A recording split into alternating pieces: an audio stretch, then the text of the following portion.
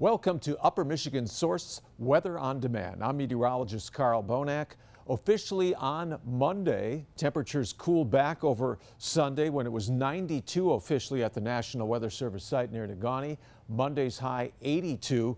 It was still warm and humid at night, a low of 65. There was actually a record precipitation of 81/100ths of an inch. Some spots had up to 2.5 inches of rain Sunday night into Monday morning. The record high 92 degrees.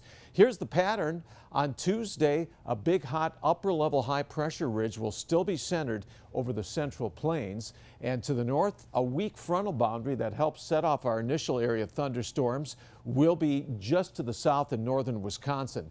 That's where the heavy thunderstorms will develop, and it looks like we'll be right on the edge of those showers and thunderstorms. The best chance will be in the southwestern UP, especially in the morning along the Wisconsin line. This front gets suppressed a little bit to the south. Weak high pressure builds in from the north.